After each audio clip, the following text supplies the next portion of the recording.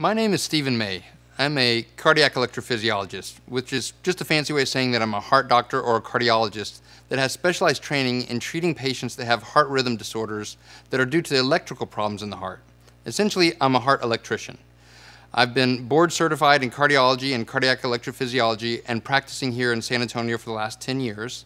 And since 2017, I've served as the chief of cardiac electrophysiology and the medical director of cardiac electrophysiology for the Baptist Healthcare System. I treat patients that have heart rhythm disorders or arrhythmias. These are electrical problems in the heart that make the heart beat too fast or too slow or irregular.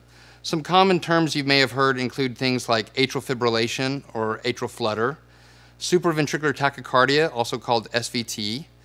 I treat patients that have too slow of heart rates, which are usually treated with pacemakers, and we treat patients that have life-threatening, dangerously fast heart rates, things like ventricular tachycardia, ventricular fibrillation, and we use tools like implantable cardiac defibrillators, or ICDs, for those. Heart rhythm disorders can be complex problems, and the treatment options are just as confusing, not just for patients, but for many doctors. When I see patients, my first job and my main priority is just to help them understand what is going on with their heart. Why is it happening, and what's happening inside the heart. Then we talk about the treatment options and go through all of them, one by one, going through the pros and cons.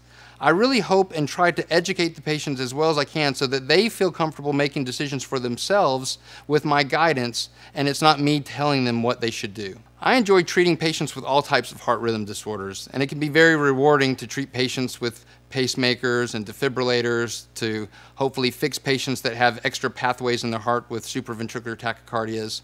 But what really has me excited and passionate about electrophysiology practice right now is what we can do for patients with atrial fibrillation. Atrial fibrillation is the most common heart rhythm disorder in adults. It affects millions of Americans and is associated with an increased risk of stroke, heart failure, and death. For decades, all we had to treat these patients with were medications like blood thinners, medicines to slow their heart rate down, or antiarrhythmic drugs, most of which were lifelong therapies and came with significant side effects and sometimes problems to quality of life. Fortunately, we have lots of great new options, including in particular catheter ablation, which is a catheter-based procedure where we go into the heart and we find the areas that are responsible for AFib and we zap those or wall off those areas, making it much harder for the heart to go out of rhythm and hopefully helping patients keep their heart rhythm normal. Additionally, for patients that have struggled with blood thinners, we now have options including things like occluding the left atrial appendage, which is where most of the blood clots form. We can seal that area off and lower the patient's risk of stroke without the need for long-term blood thinners. Ultimately, it's a great time to be working with atrial fibrillation because there's now so many things we can do that can help patients that have been suffering with this chronic illness and help them get their rhythm and their lives back in control.